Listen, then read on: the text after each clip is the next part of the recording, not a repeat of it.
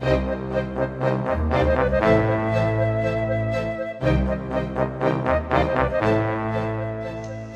greetings everyone, and welcome to my latest winter project for this year. And it's not a new one. I started it out last year but got sidetracked on something else, so we're going to return to it now, and that way we can have something to do when the weather gets cold. I want to show you this EICO 460 oscilloscope that I have owned since probably the late 60s, and I'm not even sure where I got it. I think maybe at an auction while I was in high school or something. But it's sat on the shelf for almost probably 37 years now, and largely because I decided to upgrade the scope, and I went out and bought this little model here, a B&K 1479B, I think it is, and this one has served me very well for many years. I love this scope. It works great. But in the meantime, we're going to see what we can do with the old EICO back on the shelf here that's sat for so long, and we're going to pull it off, and we're going to go through it and restore it, mostly replace the caps and check all the resistor values for their accuracy. And we'll do that right now. We'll get it off the shelf here, and before we plug it in and apply full power, we're definitely going to run it through a dim bulb tester and a isolation transformer, just so we don't burn anything up in the meantime. So let's get her off the shelf, and I'll show you how to do that, and get it out of the case, do a good visual inspection first. But first thing you want to do when you do this is don't pick up a vintage piece of equipment by the handle. The old leather gets dried out, and this one's not too bad a shape, but I still didn't pick it up by the handle. You don't want to do that because you'll end up dumping your prized possession on the floor and end up with a really big restoration project in the future. Okay, now that we've got it up on the bench, I think before we go any further, I'm going to slide the chassis out of the cabinet here and make a good visual inspection of the electronics to make sure there isn't something really amiss that will cause us issues. And I think looks like we only need to remove 2 screws here in the back.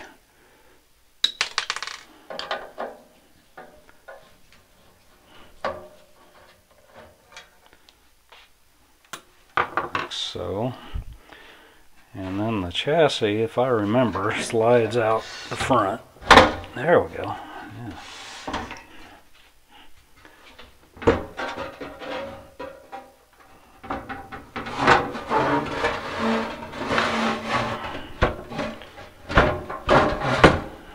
Okay.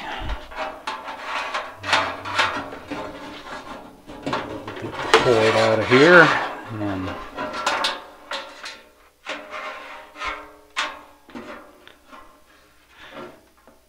we'll set the cabinet aside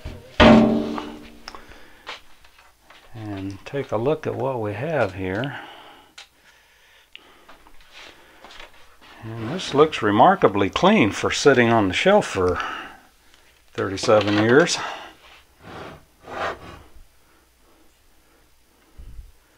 Yes, that looks very nice there. Look at the back side here where the CRT plugs in.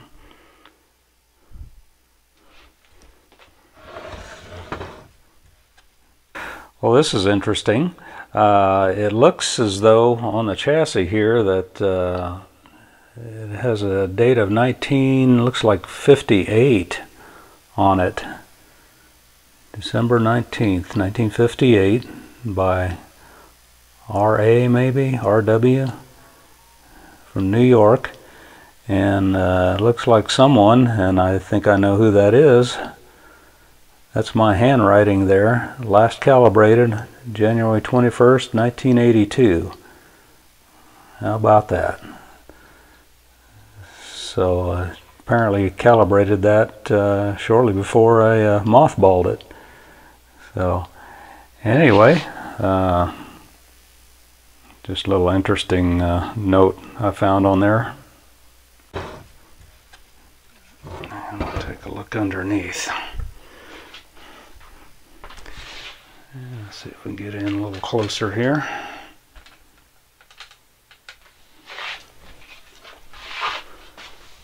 Yeah, looks like we got some old waxy capacitors here that could be changed out. I don't see, this is the main electrolytic power supply capacitor, and it doesn't appear to be leaking or anything. And then over here,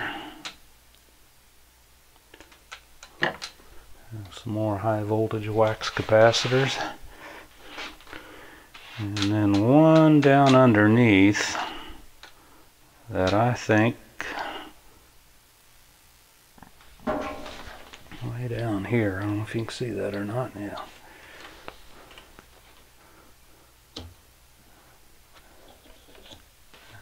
That doesn't look to be blown out or anything on the end. I'll get a better shot of that one.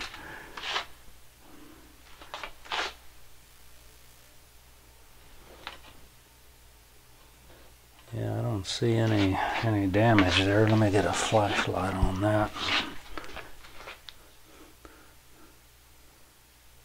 Yeah, it looks to be in pretty good shape. I'll probably replace all these anyway when I get to doing the restore on this.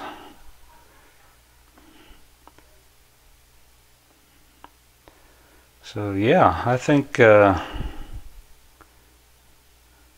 don't see anything really bad going on here.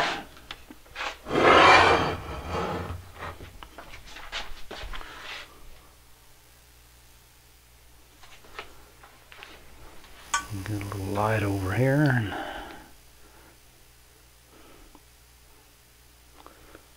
all the tubes are still in place. Just needs a little dusting. That's not bad after all the time it's sat on the shelf in there. That's great. Okay, well we'll get to plugging it in to the over here to the variac and the isolation transformer, and we'll bring it up really slow just in case that electrolytic there's gone south for the season. So we'll get set up and come back and do that. Ladies and gentlemen, are you ready? It's robot fighting time!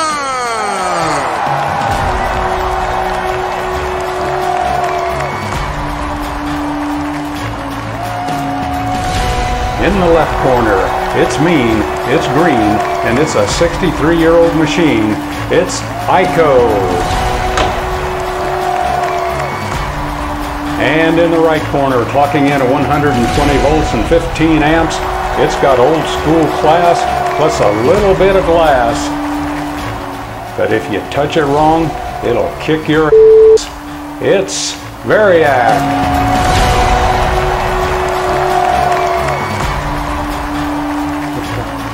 Which one will give up the smoke first? Well, we're going to find out, folks. And I have to apologize for the shameless references to BattleBots. But we're going to get started and get this project underway. Let the battle begin. So we're going to turn on the power switch down here and turn the scale up to full bright so we can see what will be happening here. We've got a DC voltmeter here to monitor the B+ voltage that's going into the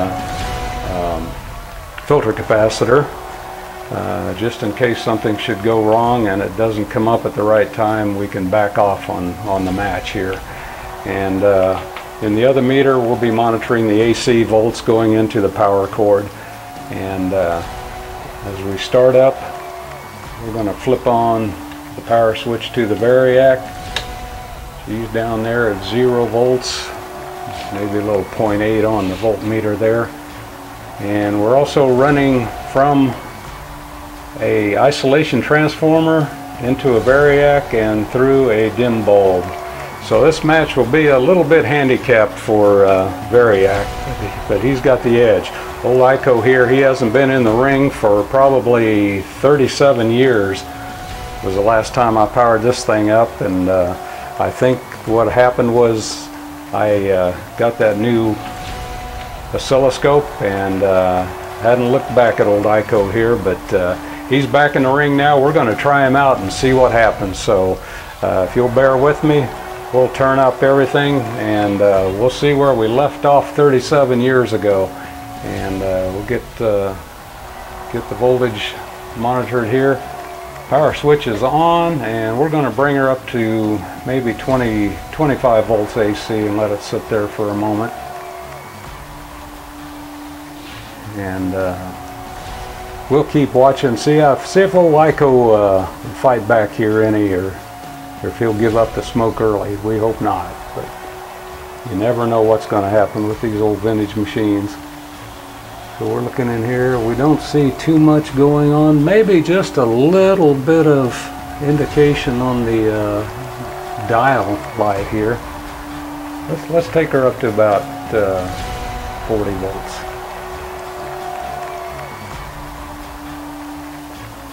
And we're up at 40 volts now, folks, and got a little bit more light showing up on the dial indicator.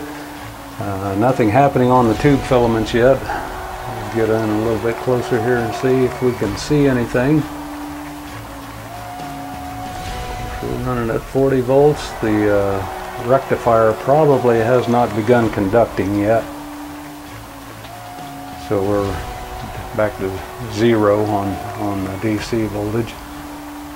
Hopefully there's nothing wrong with that. Okay, let's take her up to 60 volts AC. There's 50, coming up to almost 60 volts. There we are, 60 volts. Oh, we got some indication. We got 5, 7, 8 volts of DC. It looks like that rectifier is beginning to conduct now, and EICO is fighting back a little bit. We'll see if we can judge from the swing of the Variac how much of an impact he's going to make on this thing. So far, no real life from EICO yet. Maybe seeing a little bit of filament indication there. Yes, we are, and plenty of dial lights. So that shows us that EICO's got a little bit of juice left in his transformer, and nothing shorted out there yet. And so we're up to, looks like we have 60 volts of DC now. That's a good indication. And let's take her up to about, let's say 70. See if we can get some. Uh-oh, look at that. We've got something coming on the screen now. We've got a trace. This is good. We're running at about 70 volts AC and 101 volts V plus on it. And we do have a trace, and it's a nice one. It's not bright, but we can expect that at this voltage level. But it's in focus, which is good. That tells us we've got high voltage to the CRT, and we've got focus voltage.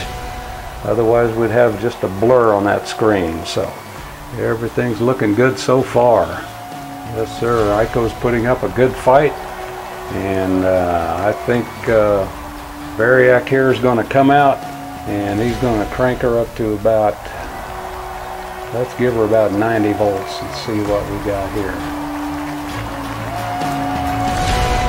Give those filter capacitors a little bit of chance to form up after all these years. Yes, sir, there we are. We're up to 88.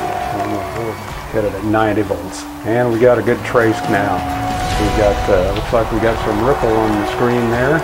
And it's probably because we're in calibrate mode and it's picking up that AC calibration signal. So let's take a look and see if we can adjust the focus a little bit. Focus looks good.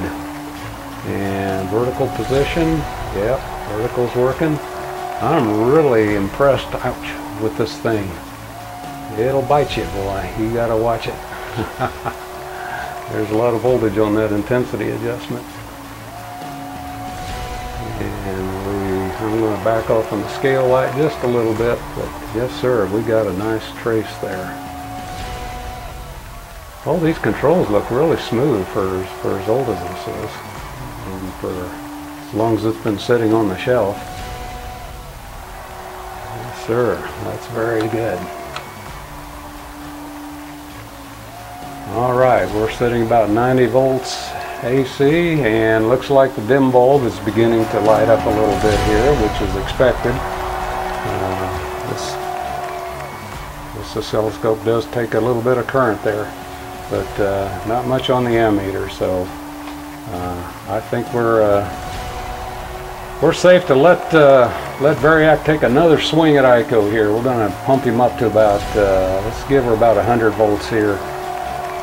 And there's 100 volts AC. And it looks like 295 volts of DC coming out of the power supply. That is moving the trace a little bit. Yes, sir. EICO's putting up a good fight tonight. He really is. 99 volts. Let's give her the full 120 volts there. Okay, looks like Variac has reached its limit. He's putting out everything he can right now, and going through that dim bulb, he's kind of handicapped down to 112 volts. So we've got 343 DC on the meter, and things are looking good. Lights are looking good. Filaments are looking good. Everything's going on this thing, so there's nothing wrong here. This is great. What a fight he's putting up. Okay, folks, EICO's got, I think he's got the lead here. He's putting up a good fight. He really is. Now, Variac, I think he's got one more trick up his sleeve, and he's got one more weapon he can do, and that's to eliminate the dim bulb and go to the full 130 volts. And here we go. There we are, 132 volts. Wow, that is high. And it looks like EICO is really hanging in there. Let's turn that light down a little bit. Yes, sir, folks, he is really hanging in there. Okay, 432. Let's turn him back on. He timed out there. Nobody's slapping the mat yet. Okay. Yes, sir, 132 volts. We like that. Okay. Well, folks, we're going to back this back off and put the gloves back on here and back him back down to 120 reasonable voltage. Looks like, I think the official decision here is going to be a draw, at least. Variac's done everything he can, and he's not giving up the smoke. And EICO has done everything he can, and he's not giving up the smoke. So we're going to call this one a draw. Hey everybody, if you enjoyed this video, we're going to have a few more coming out here pretty soon. When I go to recap this thing, we're going to go completely recap it and check all the resistors, make sure they're in tolerance, and we'll call that our restoration for this project. So thanks for watching again, folks. We'll see you next time.